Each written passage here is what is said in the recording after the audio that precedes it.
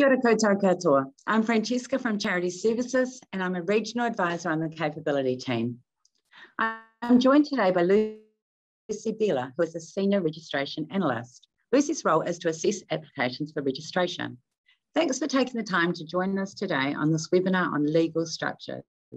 This is the second webinar in our lunchtime webinar series for 2021.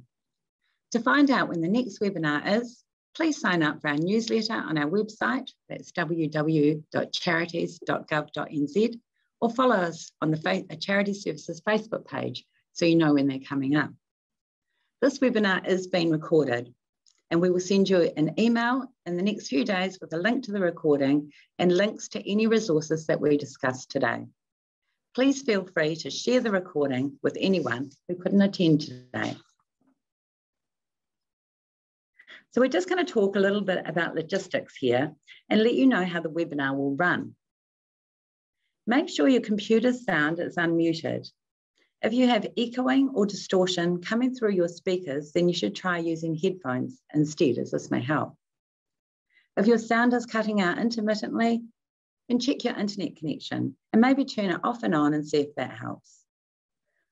The webinar is being recorded and you will receive a link to the recording via email.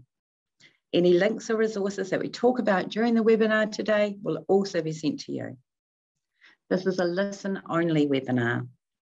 Click on the questions box at the bottom to ask questions, not the chat. And if your question doesn't get answered during the webinar, please email us at info@charities.gov.nz. So today's webinar is looking at some of the most common structures a charity can be. If you are confused about this, know that you're not alone. A lot of people find this difficult. And there's a lot of information out there which uses some pretty complex language too. But don't worry, the purpose of the webinar is to give you clarity on what your options are. So we'll have a look at each of the structures on the screen. We'll also give you a brief update on recent and upcoming changes in the law for charity, and we'll finish in time to answer some of your questions. So make sure you put your questions in the question box while we're presenting the webinar. We'll try and answer as many as we can at the end. Often people talk about not-for-profits like they're the same as registered charities. While they have similarities, they're different. To be a registered charity in New Zealand, your organisation has to have purposes that fall into one of four categories. So they are the relief of poverty, the advancement of education, the advancement of religion, or other purposes beneficial to the community. Registered charities must provide a benefit to the public and ensure there is no private benefit or profit to anyone who is involved in the charity. Registered charities are those that have been through an application process and they're listed on the Charities Register. There are a number of different ways that organisations can be set up, and we're going to spend some time looking at each of them. Becoming a registered charity does not change your structure. So if you're an incorporated society before you get registered as a charity, you'll still be an incorporated society. What registration does is show that your organisation is charitable under the Charities Act. So the most common structures are unincorporated or incorporated societies, charitable trusts or incorporated charitable trust boards.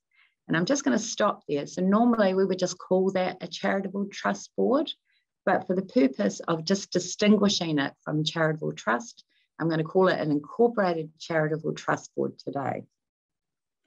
And the last type is a limited liability company.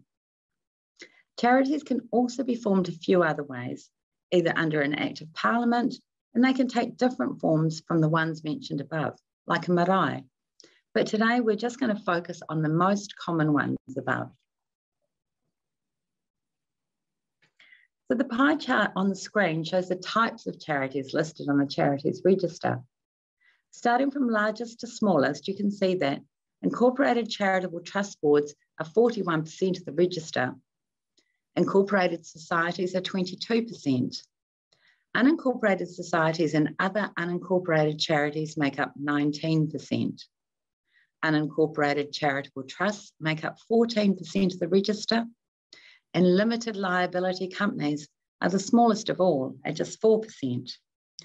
The most important thing that this graph tells us is that 63% of all the organisations on the register are incorporated, which means they're legal entities. Now I'm going to hand over to Lucy and she's going to talk more about what a legal entity is. Thanks, Francesca. So some of the structures we're going to talk about today are considered legal entities. So a legal entity is incorporated, and this means it is listed on one of the registers that the company's office looks after. The company's office registers are different from the charities register. So if your charity is incorporated, this means it will be listed on the charities register and the company's office register. So what is a legal entity? A legal entity creates a separate body from the people involved in it. This means that the organization is usually liable for the actions of the group and the people involved are not. One way to think about this is like a cloak of legal protection that shifts the responsibility from the individual to the legal entity. However, if individuals are negligent, reckless, corrupt, or make unlawful decisions, they could still be held personally responsible. So the table on the screen shows the differences between organization structures. You can see that the organizations that are incorporated are the ones where a separate legal entity is created. And on the table, the ones in the darkest blue are the incorporated ones. This means that the liability shifts from individuals to the entity itself. Although this isn't true for all charities, some charities' rules documents might specifically say that the liability still sits with the individuals. But for most charities, they are incorporated, the liability will shift to the legal entity. And this chart will also be included on the resource sheet that we will provide to you after the webinar. Back to you, Francesca. Thanks, Lucy. So before we go on, we're going to explain what the company's office is, as we'll mention them throughout the webinar. So they're a government agency and they look after a number of registers. Today, we are talking about the incorporated societies, the charitable trusts, or the company's register. People often get confused about the charities register and the registers that the company's office looks after. For clarity, only registered charities are listed on the charities register. The company's office looks after a much wider range of registers. And if your charity is incorporated, then it will be listed on both of those. So we're going to start with the most informal form a charity can take. An unincorporated society is usually an informal group or an organisation that is just starting out. They're usually used for smaller groups who get together for a common purpose, things like the chess club or tree planting in your neighbourhood, play groups, that kind of thing. Unincorporated societies are not registered on any of the company's office registers, and they are not a legal entity. An unincorporated society doesn't provide protection from liability. The society can't sue anyone or be sued. Each individual person is liable for the actions of the group. They're good for groups that don't want the burden of too much administration, or if you're just starting up and you haven't thought about becoming incorporated yet. Most funders want groups to be more formal, so you may only be eligible for small grants from funders. Unincorporated societies usually don't own any significant assets, employ staff, or rent or own a building. And if you're planning on having any of these things, an unincorporated society probably isn't the right structure for your group. And if anything goes wrong with your unincorporated society, then the liability is the responsibility of the individuals involved in the society. This kind of structure does not protect the people involved in it. So the next type of entity that we will talk about is an incorporated society, which is an organization with members. Members share an interest in a particular activity or a subject. For example, it might be the local tramping club or a group of stamp collectors. And many clubs are also incorporated societies. Societies are run democratically, which means that members have voting rights on decisions, and the society is required to have an annual general meeting. So the key features of an incorporated society are They create a separate legal entity that is distinct from its governing members. This means that even if the governing members change, the society will continue. Generally, the governing members are not liable for the actions of the society. Incorporated societies are registered on the Incorporated Societies Register, and they can employ people, own assets, enter into contracts, and own or lease buildings. They are also a common structure in New Zealand. Incorporated societies are eligible for most types of funding, and this is because many funders prefer societies to be incorporated, as it means that the society, rather than the individuals, are accountable for the funds. So because the society is incorporated, the governing members are protected and the society itself is liable for anything if that goes wrong. Awesome, thank you, Lucy. So we've discussed societies and now we're going to move on to trusts. So what is a trust? A trust is a legally binding agreement created when a person transfers legal ownership of property to trustees to be held, usually for a third party. For charities, the third party is the good they achieve through their charitable purpose. A charitable trust is an unincorporated trust. So this means it's not registered with the Companies Office, and trustees are responsible for holding and managing the trust money and assets to carry out the purposes of the trust. The key features are that charitable trusts have trustees who govern the trust, and they have various powers under trust law and the trust deed. A charitable trust does not have a separate legal identity from its trustees, and they don't usually employ people or own major assets.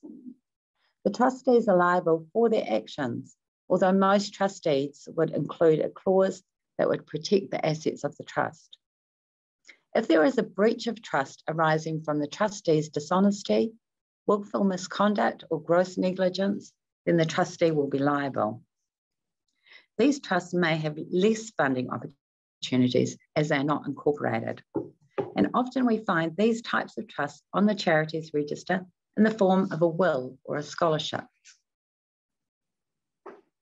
A charitable trust is unincorporated. Therefore, if anything goes wrong, the liability usually lies with the trustees, unless this is excluded by the trustee. I'm going to talk about is an incorporated charitable trust board, or for short, I'll refer to it as an incorporated charitable trust. So an incorporated charitable trust forms its own legal identity when it registers with the Companies Office. Registering with the Companies Office means there's less personal risk to the individual trustees and more opportunities for funding. The key features of an incorporated charitable trust are: it is its own legal entity that can enter into contracts and hold property in its own name, and this is rather than the trustees owning it. Even if the trustees change, the incorporated charitable trust will continue. Trustees have protection from personal liability, although there are some exceptions. An incorporated charitable trust can also employ people, borrow money, and own and lease buildings. There's also no requirement to have an annual general meeting unless the trust deed says so. Incorporated charitable trusts are a common type of structure and are eligible for most types of funding in Aotearoa. So an incorporated charitable trust board is a separate entity from its trustees. And this means that if anything goes wrong, it is usually the trust board and not the trustees that become liable. So the last structure we'll discuss today is a limited liability company, or a company for short. Before we get into what a company is, I'll briefly explain how companies can become registered charities. A company can apply to be a charity if it has exclusively charitable purposes. So this is what Francesca talked about earlier, relieving poverty, advancing education or religion, or other purposes beneficial to the community. The company's rules document also has to have protections that prevent individuals from profiting or benefiting from the company. However, it can pay reasonable salaries and other expenses to advance the charitable purposes. And its rules document needs to state that if the charity winds up, its assets will go to charitable purposes. The company's rules also need to prevent paying any dividends to its shareholders or restrict the shareholders in any transfer of the shares to being registered charities. So back to what a company is. A company is its own legal entity that is separate from the individuals involved in running it. A company can do things like enter into contracts and borrow funds. If you're involved in business activities, for example, the selling of goods or services to fundraise for charitable purposes, then you may want to establish a company to make it easier to do business. The key features of a company are: it is managed by its directors and it's owned by its shareholders who control its activities by way of voting rights. Companies are required to have an annual meeting. And companies, because they are their own legal entity, can enter into contracts and borrow funds, buy or rent property, and apply for funding. It can also be easier to get a bank loan if you're a company. So to recap, a company is an incorporated entity. So this means if anything goes wrong, it is usually the company that is liable and not the directors or the shareholders. However, the directors do have duties under the Companies Act and can be liable or even face charges if they breach those duties. Back to you, Francesca. Thanks, Lucy. So we've discussed the main forms a charity can take. We started with unincorporated societies, which are most suitable for informal, smaller groups that might not want to apply for very much funding. We then discussed incorporated societies, which are membership organisations, and they're incorporated as they're registered with the Companies Office, and they're listed on the Incorporated Societies Register. We looked at charitable trusts next, which often have fewer trustees and they're not incorporated. And then we talked about incorporated charitable trust boards, which are incorporated and they're listed on the Charitable Trusts Register. And last up was limited liability companies who have directors and shareholders and are used mainly for more commercial activities, raising funds for charitable purposes. They're also incorporated and listed on the Companies Register. This presentation isn't about tax, but tax is an important consideration when thinking about what type of organisation to be. Inland Revenue has a guide to help you. It's a great source of information for charities and for not-for-profits about tax. And if you have any questions about tax, we recommend checking out the guide, which we'll include in the resources that we're going to send out to you today, or contacting Inland Revenue or your accountant. Now, I'm going to hand back to Lucy, and she's going to just give us a legislation update.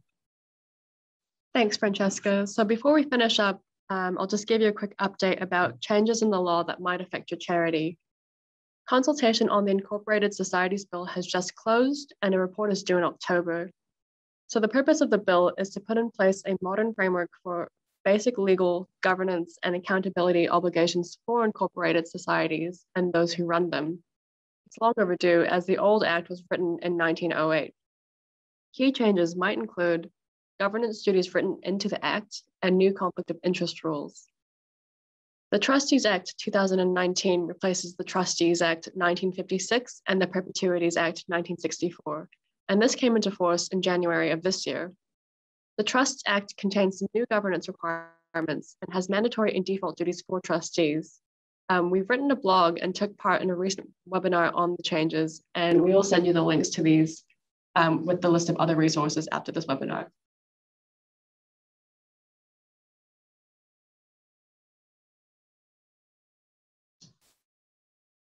If you still need someone to help talk you through setting up an organisation, then you can book into a clinic on our website.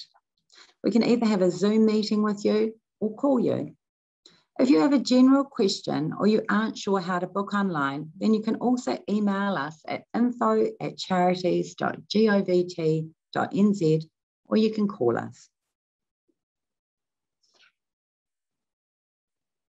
So we've got some time for your questions now. And just remember, if your question doesn't get answered today, then please email us at the info@charities.gov.nz email address. Questions are just coming through now. So the first question, is there a template available? Yes, there is. MB have a constitution builder for incorporated societies. And so that's at the Companies Office, and CommunityNet have a template for trusts, and we can send links to both of these to you.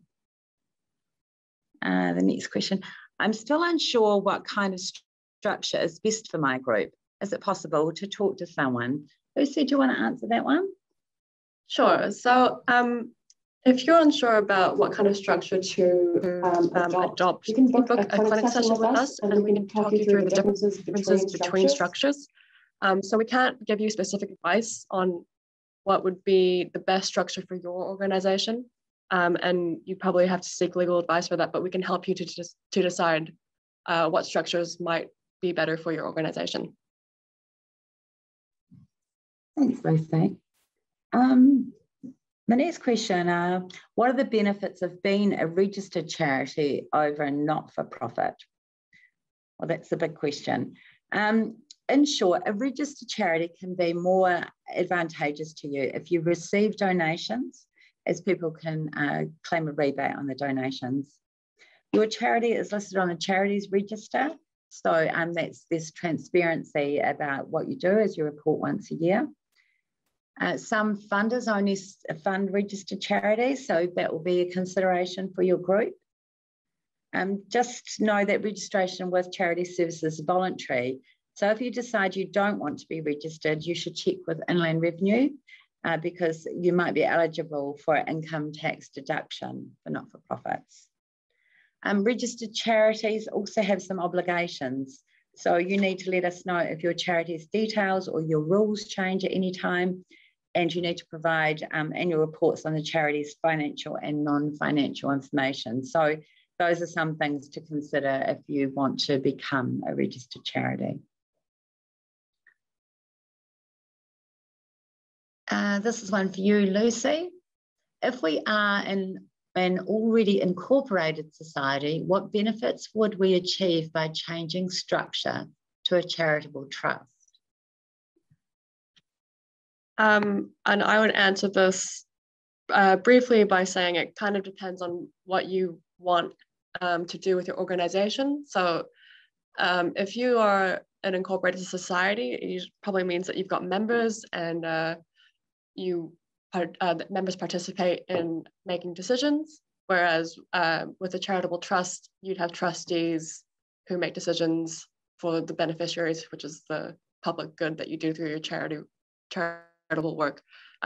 So it's kind of more about what the organization wants to do that would be more beneficial depending on the structure. Awesome, thanks, Lucy. Gosh, quite a few questions here. So this one's about a charitable company. I'm thinking of setting up a charitable company to sell goods to raise money. Does my business have to sell something connected to my charitable work, or can it be something completely different?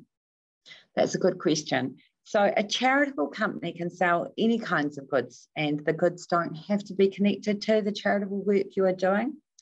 So sometimes they are connected. For example, the Cancer Society, they sell sunscreen to prevent skin cancer. So that is connected to their work, but the connection isn't an actual requirement. The funds just need to be used for charitable purposes.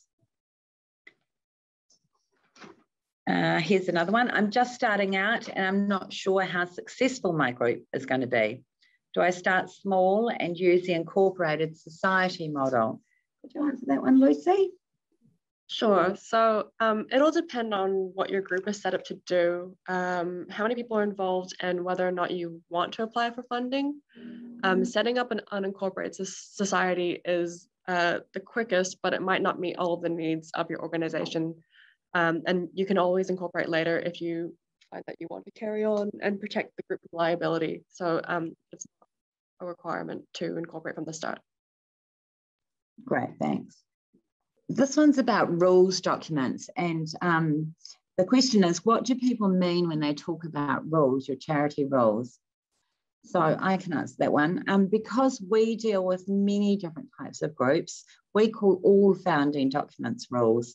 But incorporated societies and companies' founding documents are formally called constitutions, and a trust's rules are formally known as the trust deed. But at Charities Services, we just talk about them as rules.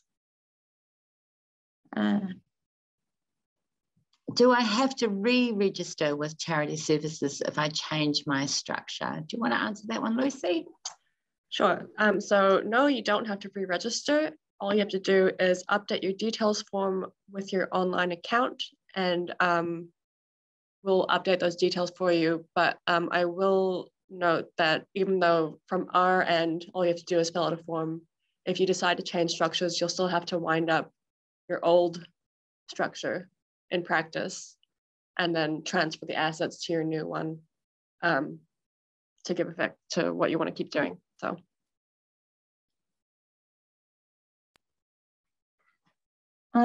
Here's another one. We already have a registered charity, but I'm not sure what kind of structure we have. How would I find out for sure? I can take this one. So usually you would check your rules document first, so your constitution or your trust deed, and it will usually say if you're a trust or an incorporated society. You can also check to see if you're registered on one of the registers at the company's office. And if you're still having trouble, you can just email us on that info@charities.gov.nz email address.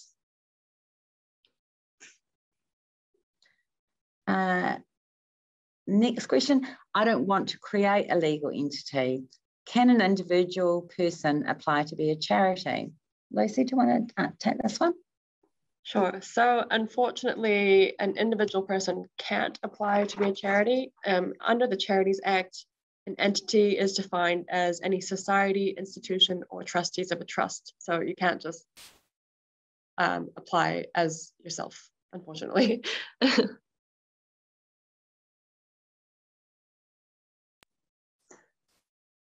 The next question is, what is the advantage for somebody like the Cancer Society selling sunscreen as a charitable company versus an incorporated society or a trust?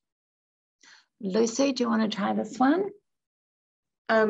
Sure. So I guess the advantage of having a charitable company and selling sunscreen, the purpose of that is raising money for the Cancer Society to do its work. So the company structure, I guess, allows for commercial activities to happen, whereas it might be harder to with another type of entity structure. Hopefully that answers that, but if you're still a little bit confused, you can, we can email you about different types of structures and the general pros and cons, but we can't really tell you specifically what would be best for you. So, unfortunately. So the next question is, if I'm registered with both Charities Services and the company's office, who do I file with? And do I file with both? And hopefully someone will correct me, but I think that you just file with Charities Services. Is that right, Lucy? If you mean filing any updated information, you have to file with both the Charities Register and the company's office. And incorporated societies don't have to do financials, but I think with the provisions in the Charities Act and then the Trust Act and then Incorporated Societies Act and the Companies Act, there's requirements to keep information up to date. So you have to do it with all the different registers. But with for annual reporting, you just file with us. So if you're registered on both, you'll just file your annual report with us. So there's no more questions coming through. Those were some good ones, though. Thank you very much for that. And it's now time to finish up. So if you want to attend any future webinars, we advertise them on Facebook and in our newsletter. Remember to like the Charities Services Facebook page and subscribe to the Charities Services newsletter. And if we didn't have time to answer your question or you've just thought of one now, please email your question to info@charities.gov.nz.